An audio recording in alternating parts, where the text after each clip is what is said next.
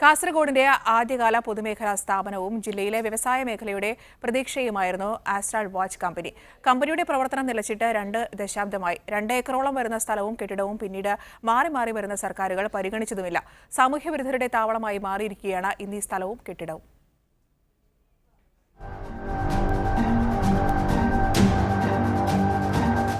1980 പ്രവർത്തനം ആരംഭിച്ച കാസർഗോഡ് നെല്ലിക്കുന്ന് ബീച്ച് റോഡിലെ പൊതുമേഖലാ സ്ഥാപനമായ ആസ്ട്രാൾ വാച്ച് നിർമ്മാണശാല ജില്ല രൂപീകരിക്കുന്നതിനും 4 വർഷം മുമ്പ് സ്ഥാപിച്ച കമ്പനി ഇന്ന് കാട് മൂടിക്കിടക്കുന്ന ഈ സ്ഥലം കാസർഗോഡ് ജില്ലയുടെ വ്യവസായ മേഖലയിലെ വലിയ പ്രതീക്ഷയായിരുന്നു. 2002 ഈ കമ്പനി എന്നേക്കുമായി അടച്ചു. പിന്നീട് ഇങ്ങോട്ട് സർക്കാരുകൾ മാറി മാറി ഭരിച്ചിട്ടും ഈ സ്ഥലവും ഭൂമിയും പരിഗണിച്ചില്ല. പ്രദേശവാസികളും രാഷ്ട്രീയ കക്ഷികളും അധികാരികൾക്ക് നിരവധി നിവേദനങ്ങൾ സമർപ്പിച്ചെങ്കിലും കാര്യമുണ്ടായില്ല. സ്ഥലം MLAയും കഴിഞ്ഞ സർക്കാരിന്റെ കാലത്തും ഈ സർക്കാരിന്റെ കാലത്തും നിരന്തരം ആവശ്യപ്പെട്ടെങ്കിലും പരിഗണന ഉണ്ടായില്ലെന്ന് MLA പറയുന്നു. ഞാൻ കഴിഞ്ഞ സർക്കാരിന്റെ കാലത്ത് ആവശ്യപ്പെട്ട് നല്ലൊരു IT കേന്ദ്രം അവിടെ തുടങ്ങാം എന്നതായിരുന്നു. പിന്നെ അത് സർക്കാർ തന്നെ മാറ്റി അത് നമ്മുടെ ഈ ബുദ്ധിമാന്ദ്യം സംഭവിച്ച കുട്ടികൾക്ക് പരിശീലനം നൽകുന്ന ഒരു കേന്ദ്രം അത് ഏകദേശം തുടങ്ങുന്ന മട്ടിലായിരുന്നു. പക്ഷെ പിന്നീട് അതിന് എന്ത് സംഭവിച്ചു എന്ന് അറിയില്ല.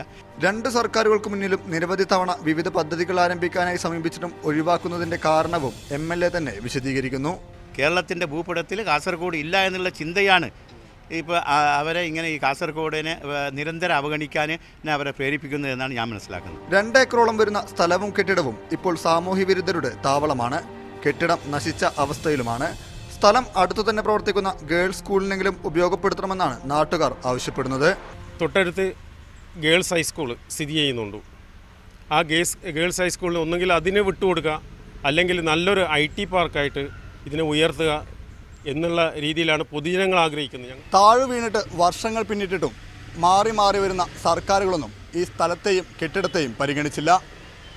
പുതിയ സ്ഥാപനങ്ങളൊന്നും വന്നില്ലെങ്കിലും വേണ്ട, ഇവിടെ സാമൂഹ്യ വിരുദ്ധരുടെ സങ്കേതമാകുന്നത് കർശനമായി തടയണമെന്നാണ് പ്രദേശവാസികളുടെ ആവശ്യം. Camera person Aneesh കാഞ്ഞങ്ങാടിനൊപ്പം Shabeer Omar, MediaOne, Kasaragod.